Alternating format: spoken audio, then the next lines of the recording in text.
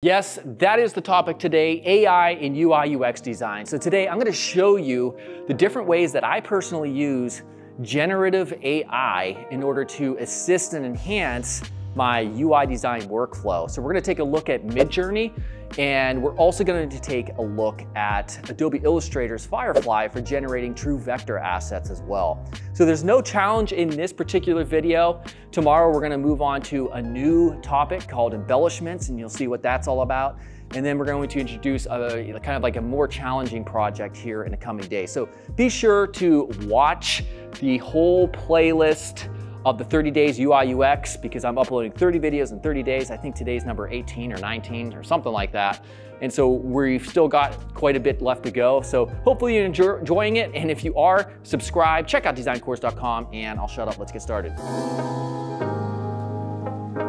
All right, so this is our design, and I'm not going to touch a single element here. I'm only going to create a website background and then have another graphic right here, and it's really going to make all of this come together. So basically, the first thing I want to do is hop into Discord, which is a free chat application for those of you who are not familiar. And this is how you interact and interface with Midjourney, which is an AI image generation tool where you can issue prompts via right down here in Discord, and it will spit out some results for you. So I'll scroll up. I use this often for a lot of different contexts. You can see it can do some really cool things like mean skull vector illustration. These are just AI image generated. It would take a long time to do this or to hire somebody to do this for you. So you could do a lot of vector stuff, a lot of realistic stuff as well. Here's some UI stuff I was doing for the course earlier. You may recognize this right here from one of the assets that I did. This is called Elegant Fragrance Bottle, dark background, purple potion inside, octane render. So you could do a lot of really, really cool stuff. And so let's say you want a website background pattern. So I issued this prompt right here. Website background pattern, AR 16:9, that means aspect resolution, because otherwise you get square 1:1. And since this is for a desktop resolution website, then I specified this flag right here, AR 16:9. So you might be wondering, how exactly do you issue prompts? Well, basically, you need to sign up to Midjourney. They give you a free account, you get free credits, and then if you want to use it often, then you pay like a small monthly fee. And basically, the way you issue a prompt is if I zoom up, you type in /imagine, hit enter, and then the prompt, and that's it. So like I could say website background pattern, checkerboard, black and, I don't know, red. We'll see what it comes up. It doesn't always give you what you want. So we'll see what that does, and typically this takes about 30 to 50 seconds or so. It does not take long at all. And you'll get a different result every time too. So like here's another instance where I just typed in website background pattern a few minutes ago, and it gave me 4 different results as compared to when I did it yesterday when I was preparing this tutorial, and it gave me these 4 results, completely different results. All right, so we'll see what this is coming up here. Oh, actually, so initially it shows you results that are pretty, you know, pixelated and stuff, but real quickly it improves. So what did I say? Black and red. Yeah, these are all black and red checkerboard patterns. So very, very cool stuff. Now there was one that I liked for my particular design, and it was this one right here in the lower right corner. So if you find one that you like, all you have to do is look at the buttons beneath. You'll see it says U1, 2, 3, 4, 1, 2, 3, 4, V. Up res or upscale, that's meaning like it'll give you a higher res quality. And then variations. So if you want variations of this, you can click variations button. You'll get 4 variations based on this one. This little refresh icons means it will just rerun the prompt from scratch and you'll get different results. So this one I liked. You can see it right here. I kind of wanted it to be not as large like these checkerboards, so you can actually zoom out by clicking the zoom out 2x or 1.5x button. And that gives you these results. You can see they're smaller. And I like number 3, so I specified U3, and I got this image right here. So what I could do is if I just screenshot this and copy this, and I go back into Figma. Where are you, Figma? There you are. And I just paste this in there. scale this up, align it to the top, hit my left bracket key. There you go. We just made our design look way more interesting by having this pretty cool background pattern. And if I hide this, you'll see what the original looked like versus this. It gives it texture. It's an embellishment, essentially, which we'll be talking about in the next lesson, embellishments. And so I think this looks real cool. You could go with this as is. You can see it kind of gets cut off at the bottom. It's barely noticeable because it's not quite black like here. I just wanted to show you, though, if you wanted to modify this, this is a real cool technique that you can use on your own projects.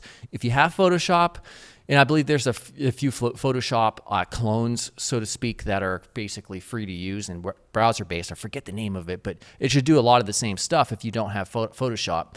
Maybe somebody in the comments can mention what that's called and link to it. But let's say, for instance, you wanted to kind of seamlessly integrate with the rest of the page.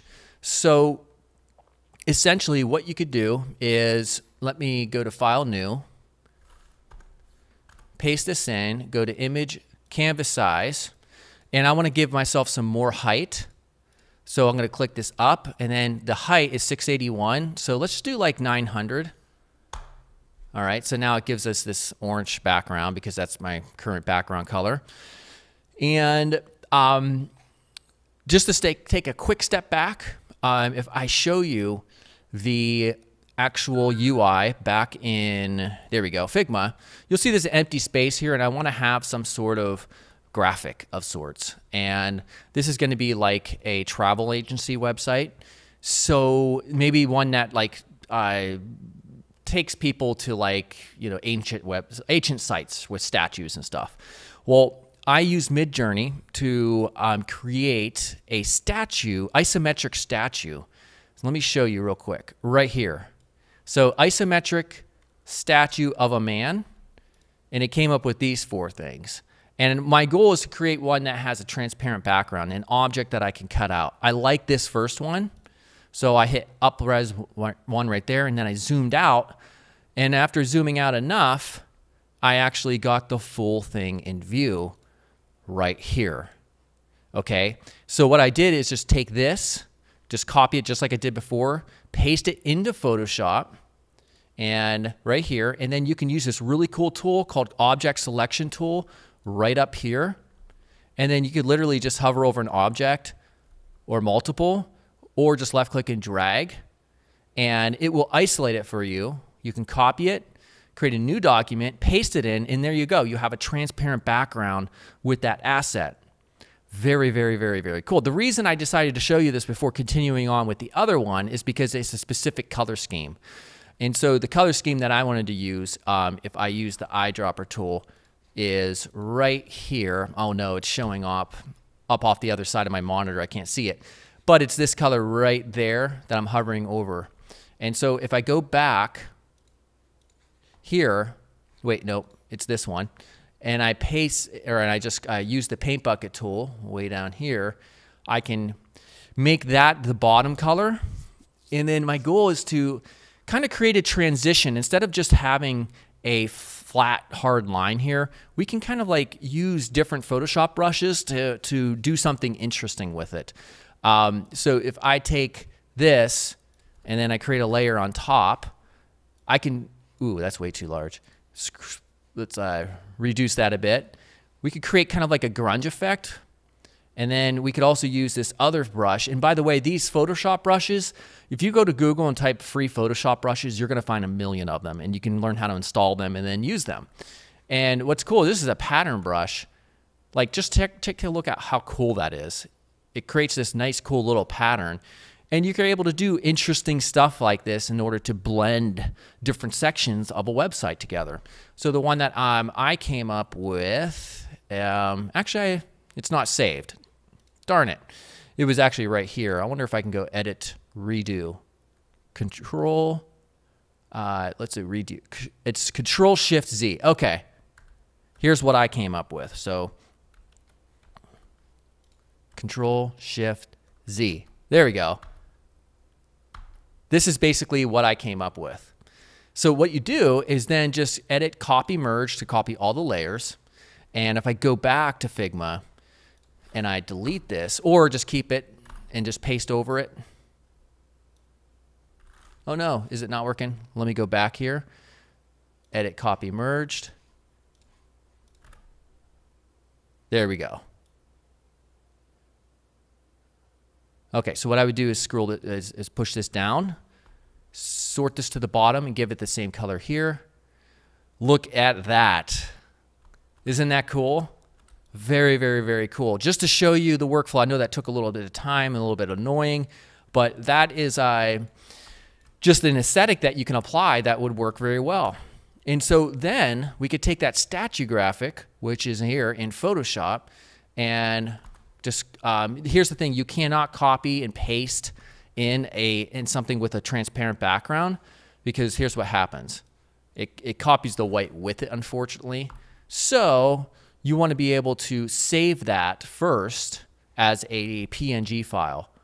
And unfortunately, the modal for doing that is coming up on my other monitor. So I did save it elsewhere. Let me move this into, oh, this is so frustratingly annoying. Let me move this into view.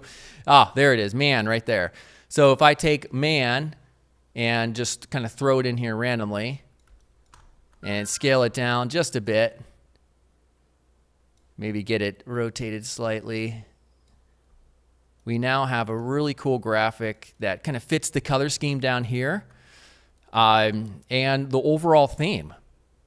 So two pieces of art, essentially, that are generated by AI that I've been able to modify and enhance in Photoshop, and then utilize right here a transparent, you know, very cool kind of like polygonal, vector-ish sort of asset, which is just so fun. So another thing real quickly I wanted to show you is in Illustrator. So Adobe Illustrator, which of course is showing up elsewhere, yet on another monitor. I wanted to show you the really cool tool that they have in their generative model called Firefly. And Firefly essentially allows you to create true vector generated assets, which is very useful because vector is the type of asset that is very small in file size, but it can be stretched to any size imaginable and not get blurry. All right, so because it's all based on math and not pixels, essentially. And so I wanted to show you and run through real quick how you can actually use this to generate vector-based assets that you can then use in your UIs. All right, so here it is. It's this little modal, basically, and you can issue a prompt here. So you could do something like, let's see, airplane, isometric, we'll let it go. And so now it's just going to take a little bit of time. This goes, I think, even quicker than Midjourney at times. And we'll see what it comes up with. It gives you 3 different variations instead of 4 like Midjourney. And you could do some real cool stuff with it. So here is a airplane vector graphic. And if you click it and then choose one of the other ones, it'll transition it to something like one of the other options. So this one's cool. I think this shadow's a little bit crazy, but this one is also very good as well. And what's cool is, like, say you like this, just copy that to your clipboard and then go to Figma, and you can literally use that as is. And if you want, you can, notice how it's transparent as well. And look how cool that is. Of course, you might have to modify this in the vector just a bit in order to get the desired outcome.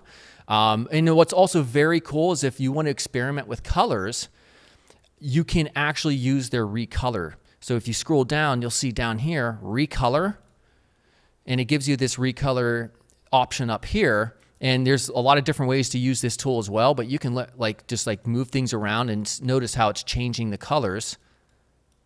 And you can use color libraries.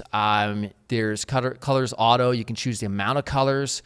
You could do advanced options. You can do generative recolor as well. So you can describe a color palette and mood. And we'll see if we'll actually try this. Let's say blues and greens, something like that. We'll see what it does. I actually haven't played around with this too much, But yeah, these are blues and greens essentially. And so it's just a quick way for you to recolor the artwork. Of course, you always take the direct selection tool, then you have access to each of the individual elements. Like you say, okay, I don't want this here, I don't want that there, and start modifying things specifically. So those are the few ways that I use personally AI to really assist me when it comes to integrating graphics and different assets and embellishments in UI designs, and it's really helpful. So I'm not worried about it taking my job. It's here to augment my job. It's to enhance it and make it easier so that I don't have to rely on, concept artists and illustrators so much. It's just quick and easier for me to do that rather than having to wait several weeks and pay thousands of dollars for it. So anyhow, hopefully you enjoyed that. We are actually not going to do a challenge today. We're going to skip a challenge today. We're going to actually go to a new topic tomorrow, and then we'll work on a big challenge. All right, I'll see you all very soon. Goodbye.